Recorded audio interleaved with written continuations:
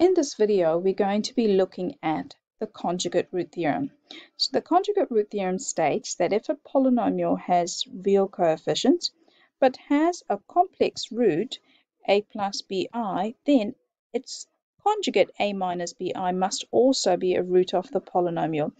Now we can see why this is the case when we multiply out complex conjugates. So let's have a look. Let's say you have a complex number x plus 3i. Now, its conjugate is x minus 3i. When I multiply it, I have a situation of a plus b times by a minus b. So the result is going to be difference of squares, x squared minus 9i squared. So that simplifies to x squared plus 9 because I squared is equal to negative 1. So we can see when we multiply two complex conjugates, the result does not have any imaginary part. So it makes sense that if you have a polynomial with only real coefficients but has a complex root a plus bi, then the other root must be the conjugate of the complex root.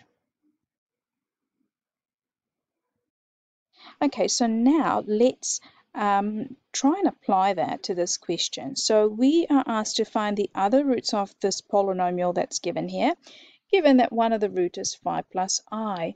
Now, if 5 plus I is a root, and you look at this polynomial and it has no imaginary part, all the coefficients are real, what that tells us is that from the conjugate root theorem that 5 minus I is the other root.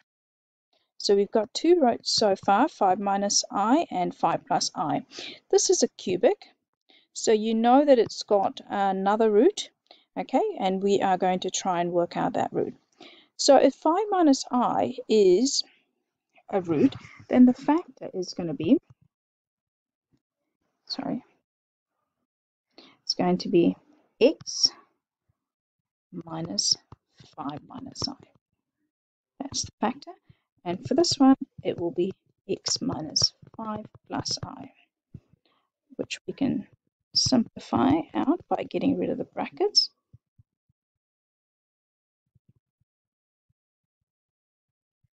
Okay, so I know that when I multiply out these two factors and the third factor, I'm going to get the polynomial.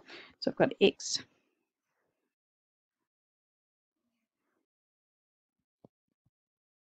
minus 5 plus I times x minus 5 minus I. And my third factor, and the result of this is going to be x cubed minus 12x squared plus 46x minus 52. Now, the coefficient of x cubed is 1, and the coefficient of these two factors is 1. So I know to get the product of x cubed, this one must also be x here. And I don't know what this number is just yet. We're going to put in a plus a. Okay, so we will work that out by inspection in a minute. Let's multiply out the first two factors.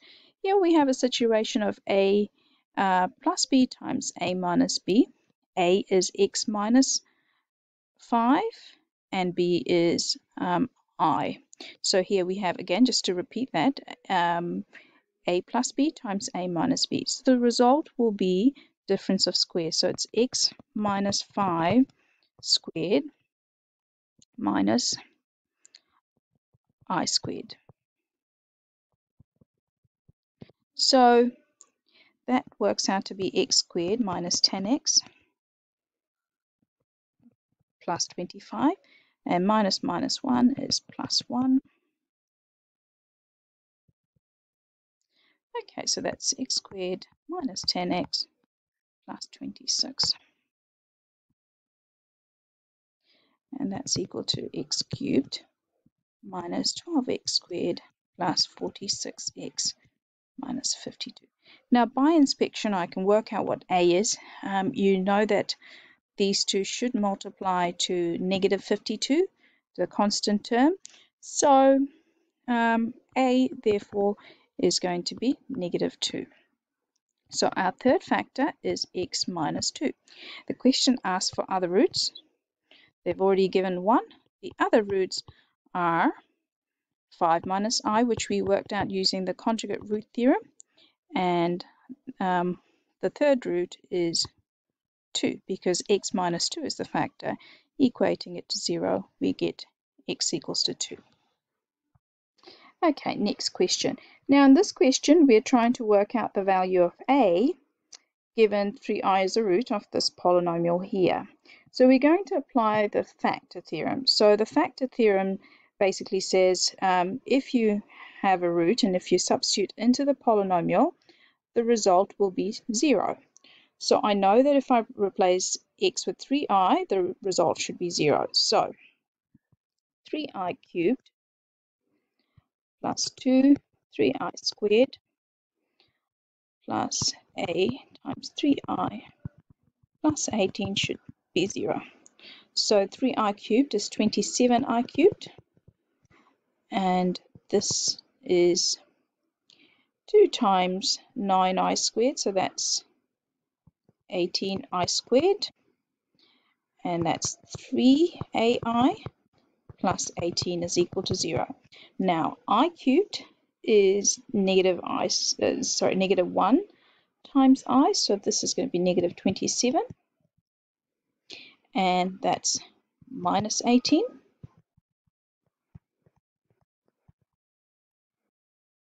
So, sorry, there's an I here that I missed out.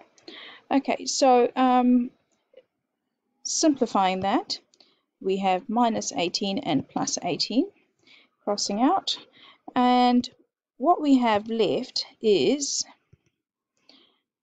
minus 27i plus 3ai equal to 0. So if I rearrange this, I will get 3ai equal to 27i. So I can equate the coefficients of the imaginary part together, so 3a equals to 27, and from that I can deduce that a is equal to 9. Okay, so the last question we have in this video. So in this question you're asked to solve this cubic. So we are going to start off with the factor theorem. We know that if you have a root and you substitute that in place of x, the polynomial should give you 0. Okay, so we're going to start off by looking at factors of negative 10. So factors of negative 10 are plus or minus 1, plus or minus 2, plus or minus 5, plus or minus 10. I'm going to start with positive 1. I'm going to substitute into the polynomial to see if it equates to 0. Okay, so let's have a look. 1 cubed minus 7 times 1 squared plus 16 times 1. Oops. Minus 10. Okay, so this works out to be 0. Great. What this tells me is that x equals 1 is a solution or a root. That tells me that x minus 1 is a factor.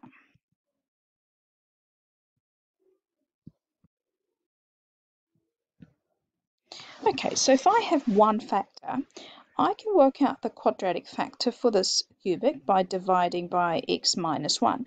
So let's do that. So I'm going to use long division.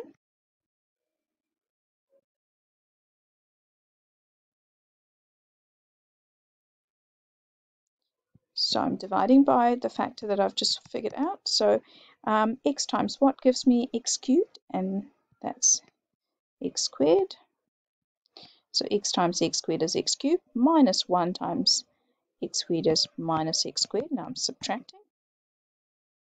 That's eliminated. So minus 7x squared plus x squared is 6x squared. Sorry, minus 6x squared. Bring down the 16x.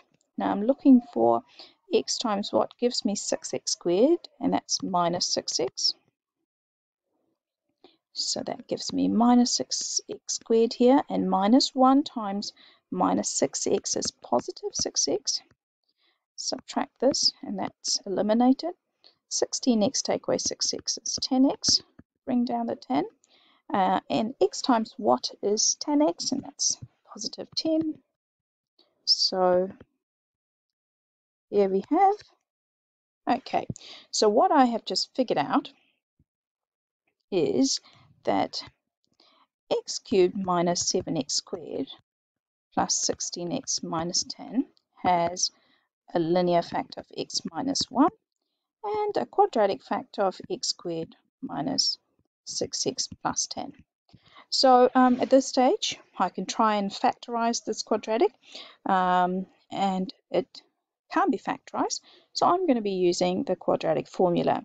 So I've got x equals to minus b plus or minus b squared. Oops.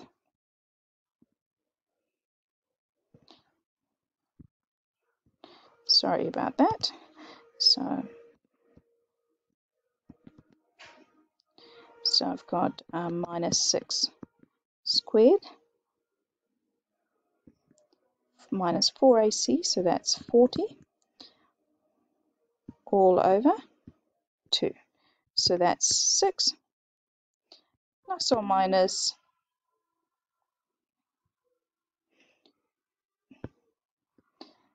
36 minus 40 all over 2. So that simplifies to 6 plus or minus negative square root of. Okay, so that works out to be, remember, negative 1 is I squared. So I'm going to have plus or minus 2i all over 2. So I've got here 3 plus or minus I. So the question was solved. So I've got 2. When I equate x minus 1 equal to 0, I get x equals 1. And the other roots are x equals 3 plus I and 3 minus I. So here we have our 3 roots.